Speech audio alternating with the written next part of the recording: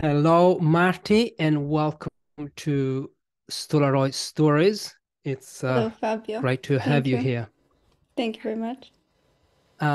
This is the first video interview that I'm doing on my channel. So you're the first guest to appear on video. It's an honor. Um, It's very exciting. Great, Marty. Would you like to introduce yourself to our Certainly, listeners? certainly, certainly, Fabio.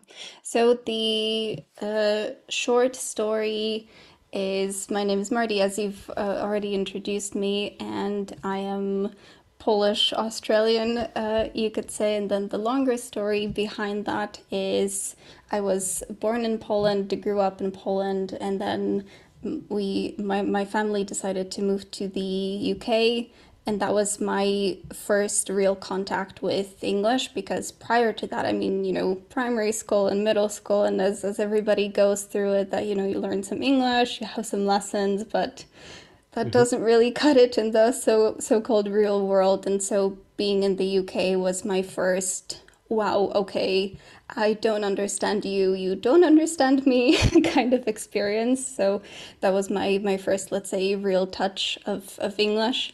And then after that, we moved to Australia. And that's where, I learned more, and which is something that maybe you will find interesting, but I learned a lot of what I know from books as well. I used to love reading, and I still do, but I used to Mhm. spend a lot more time reading when I was younger, and I would read fiction and nonfiction. And I had this one book that I read maybe 10 or 15 times over and over again. And the first 5 times I read it, I understood maybe 5 words total of what I was reading, but just looking at the words and looking at the pages was good enough for me at that time. And through that experience, I noticed, or I found in myself, that this is not something that I want other people to experience as well, that struggle and Mhm. that hardship, and that, trying to find yourself in a completely different space, different language, different mindset of the people living there. And so now I'm an English coach and English mentor. I guide people to become more confident in English and to find their, what I call their English personality. Because what I found over the Mhm. years of teaching and coaching people is it is a struggle for a lot of people, of course, with grammar and vocabulary and so on. But what most Mhm. people come to me with, and what their real problem is, in my native language, I'm fun and outgoing and I love making jokes, but in English, they Mhm. can't do that. And so that is that internal struggle that a lot of people have. And that's something that I went through myself as well at the beginning, that, I used to be a fun little bubbly kid, and now I am not, because I can't be. And so that is Mhm. something that I do now. I help people finding that in themselves. And as a result, I did live in Australia for a long time. Now I don't. Now I've been traveling a little bit more. But as a, let's say, nationality, and we spoke about this before, but kind of a world citizen, whatever that means. Yeah, yeah. Yeah, because I was on your podcast as well. And I have some questions because you said um I so you went to Australia, but you don't have into the UK as well, but you've got an American accent. Yes, So good why catch. is that? That is actually a funny story, because naturally, as I was in that environment and with other people, I did pick up the Australian accent first. But then, honestly, one day I woke up and I started listening to it, and I thought, you know what? I don't really like the sound of that. That's just not really my Oh, thing. It's just that, okay. oh, I was like, no, we're not doing that. So from Okay. that point on, it just became my mission to, okay, all right, what can I do to change that? That is not me, or I don't want it to be me. how do I go about that? And it was a process, of course. And at the beginning, people or my friends mostly that knew the way that I spoke before, they were like, "What's wrong? Mm, Something's changing. Something's going on. What's happening?" mm, So they were very confused about it. But I was like, no, no, we have to change that. So it was a very mm, conscious effort of, okay, I'm listening to, of course, movies and music and whatever, and all of these types of resources.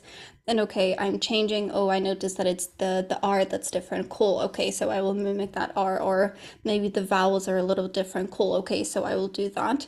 And it was a very, step by step process of, okay, I'll just focus on this, change that. Okay, I like the mm-hmm, way that it sounds.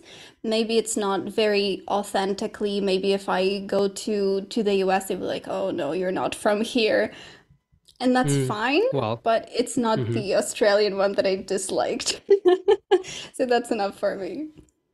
Okay, interesting because the Australian accent is my favorite.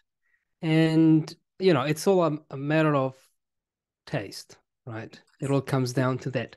And it's also um, how you want to sound. If you want to Hmm, sound of course. Australian, if you want to sound Polish, if you want to sound, you decide, you decide. And you said people come to you with these, okay, not grammar vocabulary problems, but with a problem more related to how they feel and their personality when they're speaking, when they're using English, right? Um, so how do Yeah. you? Yeah, is that right? I mean, I just wanted to say yes and no Hmm. because from their perspective, that is the problem. And they come to me and they say, I need to improve my grammar. But then we work Hmm. backwards, what we were talking about, those levels of whys. Okay, why do you want to work on your Hmm. grammar? Why do you want to do that? And then it comes back to, okay, it's because I don't feel comfortable. So they do come with the Hmm. vocabulary, the grammar, all those things. But then it just works backwards to be something different. Hmm. Okay, okay. And I know that you talk about I've read it on your profile on LinkedIn, the three pillars. Mm, The three pillars of wait, I've got it here. Um, the three pillars program: mindset, indeed. knowledge, and structure. Indeed. Yeah, can you tell us about these three pillars? Because Mm-hmm. I'd like to hear more about this. So, mindset, knowledge, and structure. Indeed, indeed. So, mindset is the first one, and that's what I am a firm believer of, that mindset is Mm, or has to be the first one. And this comes back to mm, what we were just talking about, right? Whether somebody is mm, confident enough, or whether they are motivated enough, or whether they have the self esteem to put themselves out there. And, I have all this knowledge, I have the grammar, I have the vocabulary. Now I need to actually start speaking to people. So then that is the mindset side of it, right? Then you mm, have the knowledge, which is the more technical stuff, what we were just talking about as well, right? The grammar, the vocabulary, pronunciation kind of also fits into that. On the one hand, what you just said, it's all about how you want to sound.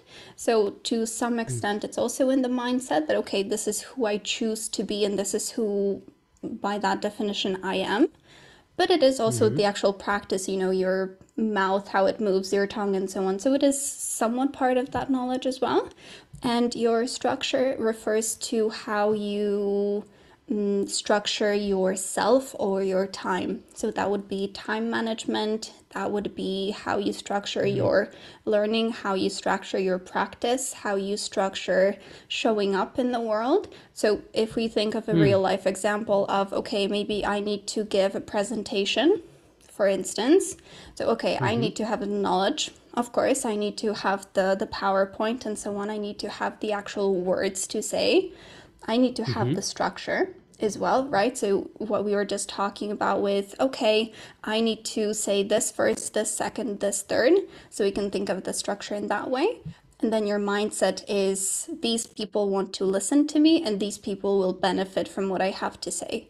And that is typically the biggest problem that people have. Not necessarily, building the PowerPoint proverbially, but actually giving mm. the presentation.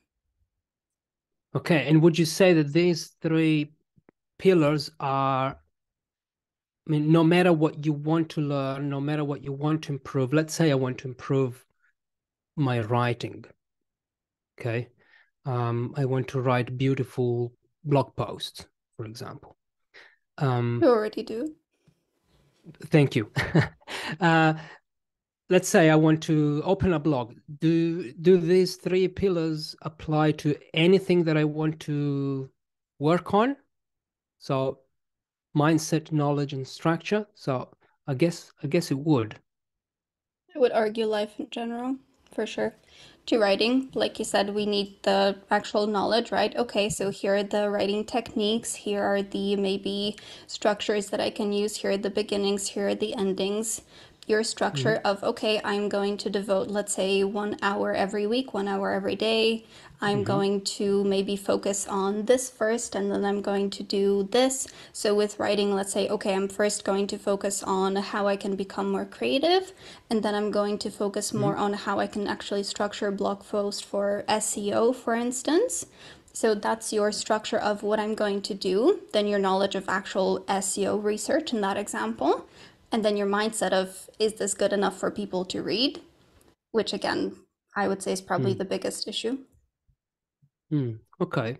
And do you have like a do you keep these separate? So in one session you work on mindset, in another session you do more of a knowledge work. So you help people with the grammar, or it's an organic thing that there are these three different strands, but there are three strands, so they're all connected. How does it work? Certainly. I always try to keep them all together. And that, of course, depends on the individual. So if I see that, okay, maybe we are struggling a lot with grammar and there are Mm, a lot of things that we need to work on, then I will start with that because it's difficult to have the self confidence that, yes, I can do it. If mm, when you speak, everybody asks you to repeat yourself 5 times and then you don't really, there is a very big disconnect that, okay, I may be confident, but it's not really working. So mm, then building up that, being realistic, I suppose, is the point here. So if we do need to start working with the knowledge, we do that. If we need to start with the structure, and I hear this a lot from people as well, that they come to me and look, I've tried this before, or maybe I've been wanting to take lessons for the last 2 years, but it's, mm, oh, next week, or, I'll do that next week, or I'll do that next week, and so on and so mm, on. And then you wake up 2 years later and, oh, okay, now is next week. So sometimes that's the biggest issue. Sometimes if I hear that somebody has really wonderful grammar, insanely great vocabulary, but there is still something holding them back. What we were talking about with our previous podcast with those advanced learners, right? That they mm, typically have good grammar, typically have good vocabulary. That's not usually their issue, but maybe they're still struggling that maybe I'm not good enough, right? Or maybe I still need to improve something. And then on that mm, side, it's mostly the mindset that we would be working with. So it is mm. usually a connection of all of them, but there typically is a different balance. And have you ever felt, because you were a learner as well of English, so did you ever feel like that? Like you couldn't really, maybe you had great vocabulary, because there was a point for sure, at some point you were an advanced student, an advanced learner with great vocabulary and great grammar. But did you feel like that? Like I I'm still missing something. Like I still don't feel um myself when I speak the language, as Oh, if for sure. because your first language officially, do you consider that to be Polish? Polish, right. Okay. So the question is, Yes. did you feel you were missing something at some point when you got to an advanced level? Oh, for sure. For sure. Hmm. And I will get to that, but first, can I tell you a little secret? Yeah. I now find with having used English for such a long time, I Mm. find that it's now better than my Polish. Mm. And I feel more myself with it, which I never ever imagined would be even possible.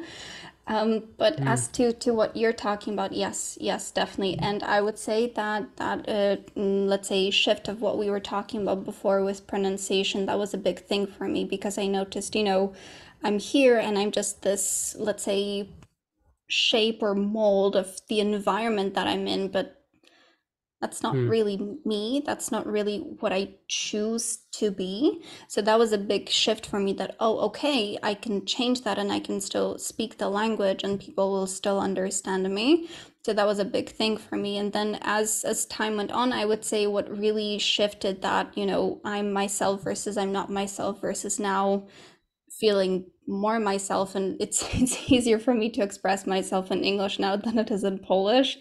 And where that Mm. came from, I would say, was really developing my interests and my, let's say, hobbies also in English. So, for instance, I'm a very big fan of psychology. So, what really drove that Mm. was, okay, I would really love to learn more about this. And so I did all the learning in English because, and I'm sure to anybody listening, it's always so much easier to find materials in English than it is in any other Mm. language. And whether this is Polish, and I've heard this from my Spanish students, or Russian or whatever, English is the way to go when you want to learn something. And so through that, I learned, oh, wow, this is incredible and this is awesome and this is great. And the more I learned with that, and then I also started learning more about biology and chemistry and so on and these different things. And then I started noticing that I know more in English than I do in Polish, if that makes sense. That if you ask me about biology in Polish, then I would probably, look at you and no. Mm. But in English, I True. mean, by no means am I a scientist, but I know a little bit more and more terms and, more vocabulary related to it. So I would say that was the point for me that shifted that, okay, now I am myself. I can talk about myself, what I really love and what I find interesting in this language, and hence I can be by definition that self. Of course, it took some time, what I was talking about before with the jokes and with the, being that humorous self. That's also, I find, a bit of a different level, and that did take a lot of time, of course, to develop, but now I feel I'm somewhat funny. So with that, it did, I would say the biggest shift that I noticed in myself was doing the things that I really found interesting or inspiring in that language. Mm. Yeah, because there are topics that I cannot talk about in Italian, and there Mm, are topics that I cannot talk about in English. Like if I had to talk about football in English, I would struggle. Like I don't know the terms because I've never watched football in English. I've never talked to my friends in English about football because when I went to London, I didn't really care about football anymore. Um, Whereas I cannot talk about, I mean, it's not that I cannot talk about language learning in Italian, but I would find it hard. Like a lot mm, of vocabulary in English would come to mind. yeah. So, um, yeah, it's all about what you've been exposed to. And I guess Sure. this is like now, do you ever use Polish in your life?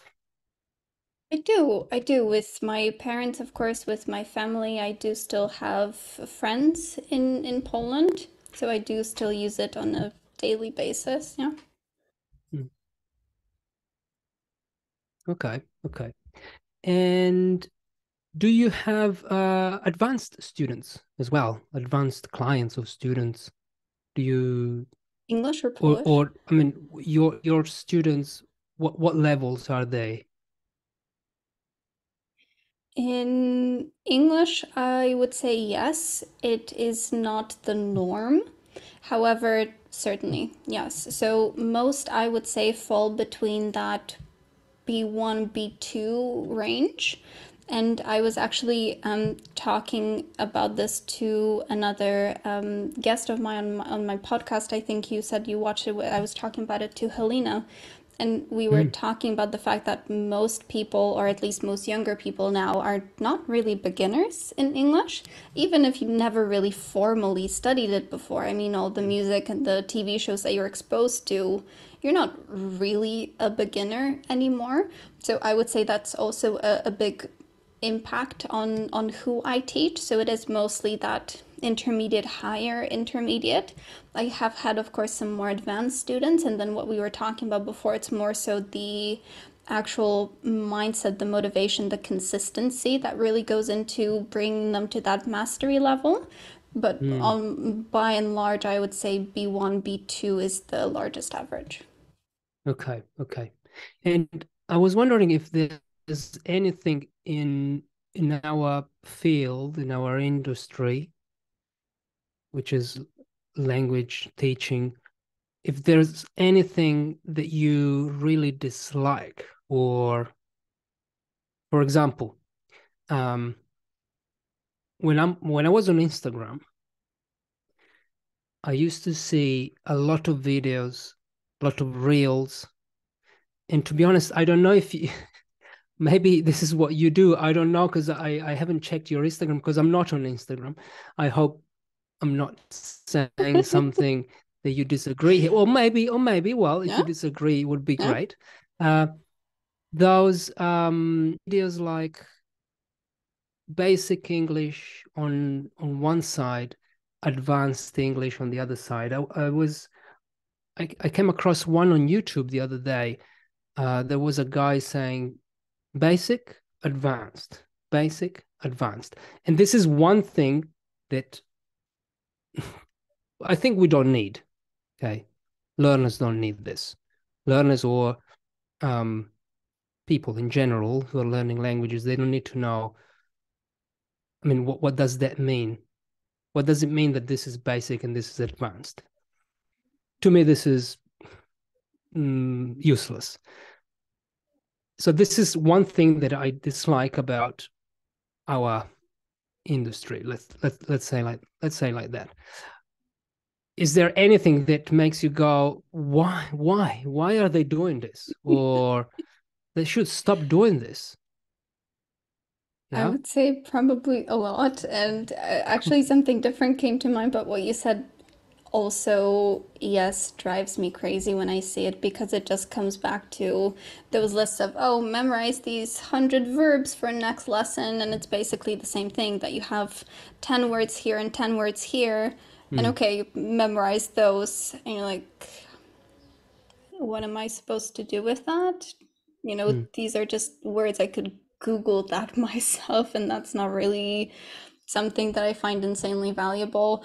And the reason why I think it's so ineffective is because it doesn't give any context. And I like those posts that have some more advanced vocabulary and that give maybe some sentences or that maybe give some excerpts from TV shows or movies or something like that, because advanced vocabulary is great and you should be able to know it if you want to. Of course, what we were talking about before, that not everybody needs to know that, but to the people that do, more power to you.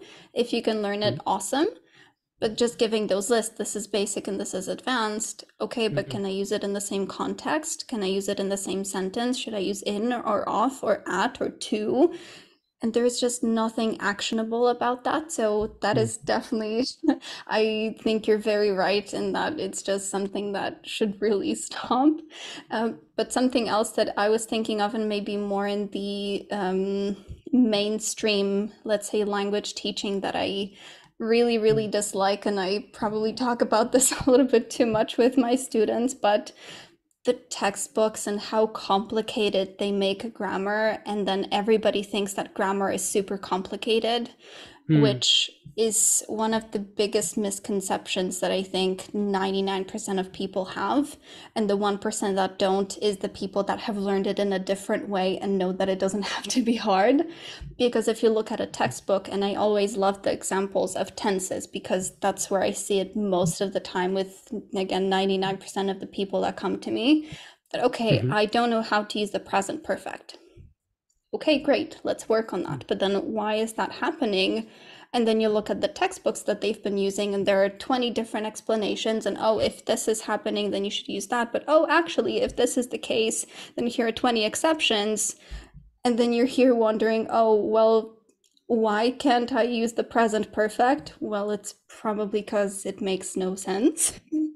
Mm, So, something that I am an avid advocate for is making it as simple as it can possibly be, because it really is, or because it really can be.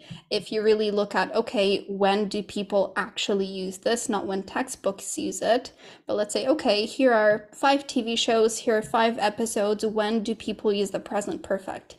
Okay, well, they use it when they talk about their experiences, when they talk about movies that they've seen, and when they talk about their last holiday. Awesome. Let's start with that, because 95% of the time, that's what you're going to be using that for. Obviously, that's an oversimplification, but the point that yeah, I'm making here is grammar doesn't have to be hard, and mainstream education seems to love making it hard for some unknown reason to yeah, me. yeah, because it's teachable. It's always that thing that you can easily teach. Not easily, but it's something that you can explain the rule. Students can learn the rule and then do the exercise. It's very easy to do in class, Hmm. Yeah. and it doesn't require. I mean, you said it. It's in the textbook, and there are a lot of rules, and sometimes the rules I've had in my experience, people asking me, but how can I remember this rule when I'm Hmm. speaking? Well, you don't need to do that. You don't need to That's remember the the wrong rule, because question. if you Yeah. start try if you try to recall the rule, then the conversation would drop because you're thinking about the rule. So I'm not saying that rules are not useful, because I studied the rule, and actually that was Hmm. something that I really liked, studying the rules, but that was just me, was just me. I don't know. Was there anything that you really like doing? Like I really love doing exercises and studying grammar and studying not vocabulary lists, but doing those vocabulary books where you have you've got words on one side and then the Hmm. exercise in context and then exercises on the other side. Did you have anything that you really loved doing? Because you said reading before. Reading was a big one for me, and something that I really enjoyed. And I've been seeing more of this now, but one that particularly comes to mind was, and this was in those somewhat later stages, not at the very beginning, but I found these books that had 2 pages, and one would be super simple, and the other was the original. And then you would see, Mhm. okay, you would try to read the original first, but then it may be some more complicated vocabulary or something, and then you have the entire page just written in a simple manner.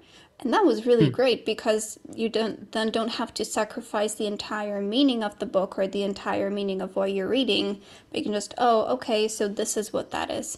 And sometimes, and the reason why I really appreciated that, and it wasn't just the single words explained, sometimes that's really great, especially again if you're at a higher level and that is all that you need. But if you're maybe somewhere in the B1, I would say maybe A2, B1, maybe somewhere in between there. Mhm. And sometimes that single word is not really enough for the whole context of the sentence. And I really appreciated having the entire page in that, let's say, quote unquote, again, simple language. And then later on, I found that they do the exact same thing with Shakespeare, for example. That you have the Oh, original Shakespeare play, and then you have it just, modern English, which makes a lot of sense in that context, right? Because I mean, who art thou, and so on and so on. So that's nice to have it in just normal words. So that's something that I really appreciated. But also, I've always loved listening, and whether this mm. has been music, and I know that a lot of people mention music, which I believe is for a good reason. But whether this was radio or whether this was TV shows or movies or so on, I loved the sound of it. which is very interesting for me to think back now because I suppose maybe you would have had the same experience, but when you're younger, when you're listening to English songs, you fit in your native language words into it, and then you're like, oh, I have no idea what you're saying, but it sounds fun. Yeah. And then hearing those songs 10 years later, and you're like, oh, so that's what you were singing about. That was my one of my most favorite things. Cool. And I wanted to ask you something not related to language learning because you said you like psychology. Um, what exactly do you like? Because I like psychology as well, and I read books about um, psychology. For example, I've read Nonviolent Communication. Sure. Uh, but this is actually, I don't know if you know this book. It's Classic, brilliant. sure. Um, and I've read, what else have I read about psychology? Um, this one, The Psychology of Mm, Persuasion, no, no. And then have you quite also read quite big, Persuasion? but sorry, Have you what also did you read say? Persuasion from the same author? From Cialdini? Mm-hmm, mm-hmm. No, Persuasion. No? no. Very good. Definitely recommend. Hmm. Okay, so yeah, what books do you read about psychology? Or what do you like Uh, exploring? I don't know if you like exploring particular topics. Sure, sure, definitely. Well, it started in quite a different place than it is now because it started for me as the very, let's say, general areas of psychology. And what I mean by that is looking, let's say, at abnormal psychology. So the things like maybe depression and anxiety and those things. And then it also morphed into developmental psychology, which I found more. Not that I found it more interesting then, but it's probably not really a huge focus right now. But looking at children's development, and okay, for example, the Hmm. stages of Piaget have always been interesting for me because you can very clearly see that if you have a lot of children around you, which I don't, but in the circumstances that I do, it's interesting to see, which ones fit into it and which ones don't. So definitely that side of, little humans and how they develop into fully or not so fully functional adults later on. But something that I very much enjoy about psychology right now is on that side of what you just showed, nonviolent communication, a very, very interesting book. Persuasion is also very interesting. What it looks at is the state, what happens before you try persuading somebody. And a great Hmm. example that he was giving in that book, for instance, looking at real estate agents, that if a real estate agent was trying to make a deal with somebody, then they were taking them around the house and whatever, and then they would go outside, and the real estate agent would say, "Oh, hey, I'm sorry, I left my keys inside. Can you let me back in?" And then he would go back inside by himself to grab his keys. And what he was saying there is that requires trust. I mean, you don't let somebody into your house if you don't trust them by themselves. Hmm. And then this was before, they started the negotiations and all of these things. And that was that little step beforehand that, oh, we know this person and we can trust this person more subconsciously, right? They probably weren't thinking of it at the time, but what you can do ahead of time to set yourself up as that trustworthy person. Super interesting. Definitely recommend if you haven't read it. But also Hmm. something that I've been going into more so recently is the subconscious side of psychology, and something that Hmm. I read very recently called psychocybernetics. I don't have it with me. I only have the digital version. But insanely interesting. Psychocybernetics, it basically looks at how your conscious decisions and your conscious goal setting affects your subconscious, what they refer to it as the car, the self-driving car in your head. And if you give it the proper road, the proper directions, then your subconscious takes care of actually making it happen, which plays on the idea of The Secret. I'm sure you've read that book as well, right? That idea of visualization and creating your own reality before it actually happens. Have you read The Secret? Or No, maybe I seen the haven't read movie, this. documentary? The Secret. No? Really? No. I think you'll enjoy it. Like, is this one of those books that, one of those bestseller books that everyone knows about, and now, and I'm the only one who doesn't know about this book? Like, it's like saying Atomic Yeah, Habits, anybody for listening is example. like, oh no, he hasn't read that book. No, because there are times when, Yeah, you say, "Oh, okay, you're an English teacher. Do you know this guy, yeah, very yeah, famous in our yeah. industry?" No, No, no, no, impossible. no. So now I read nonfiction books, and you're saying you don't know this book about. So I feel the same thing Do you happen. feel challenged? Yeah, yeah. No, But I'm just no. So kidding. I'm this just is a kidding. book that you But would recommend? I would. I see. Psycho-cybernetics, cyber Mhm. like internet, cybernetics. Super interesting. Yeah, basically into what I really liked about it is that idea of again coming back to that, mindset knowledge structure. This is very heavy on the mindset side of it.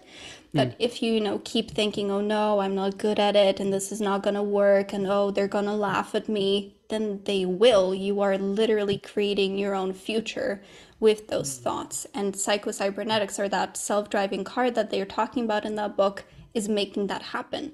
It's making, and it takes your thoughts and it creates that reality for yourself.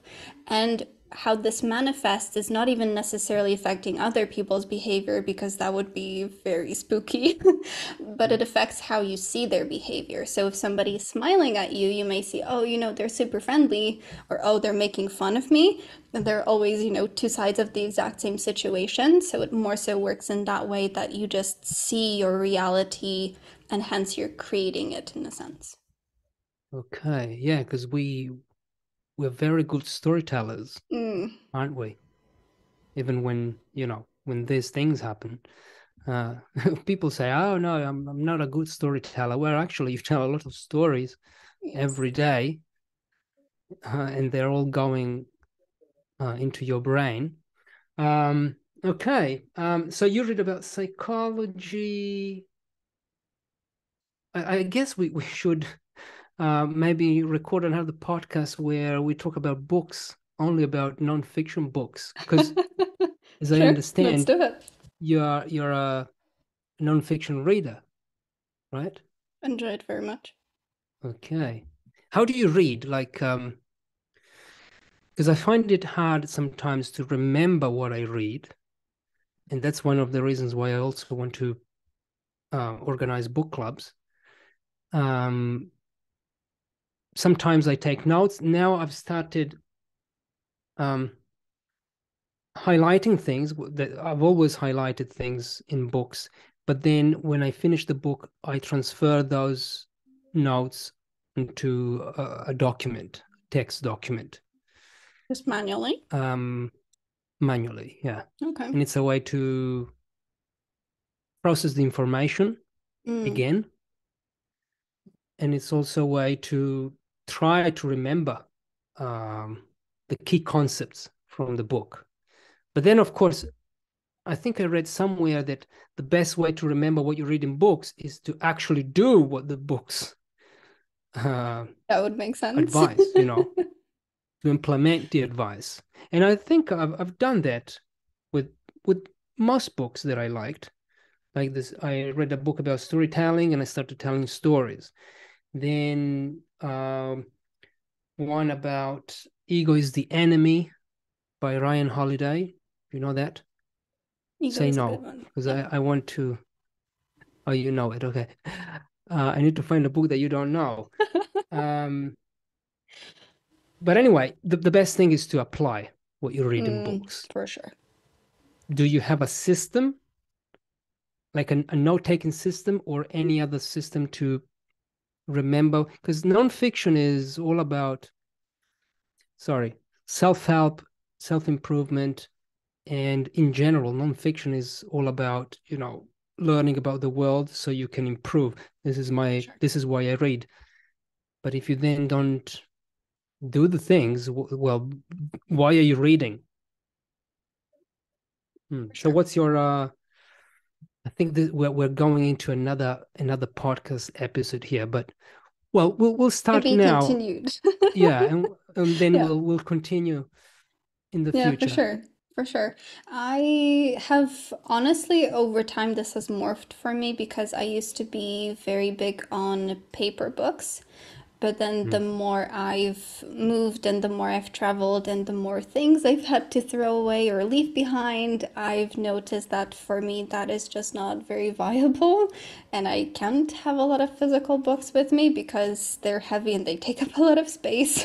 mm, So I've moved into more digital, and I've also started noticing, and this has been a big surprise for me because I was never really big on audiobooks because I could never really focus on them. But recently yeah. I've started noticing that I'm getting much better at it. So I guess it's just practice.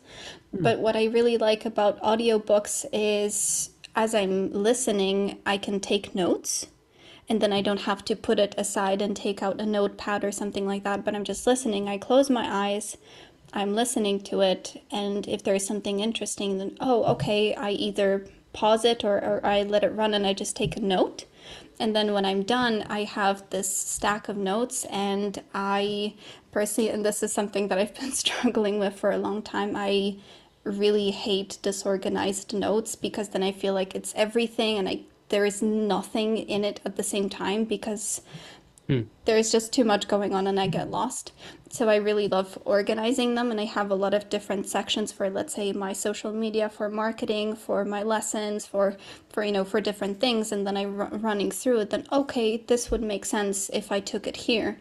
And then like you said, that, let's say, retranscribing it really helps you to internalize that, okay, maybe I took note of this, but what am I supposed to do with that? It's mm, a great quote, maybe, mm, but is it really helpful? For me personally, maybe not.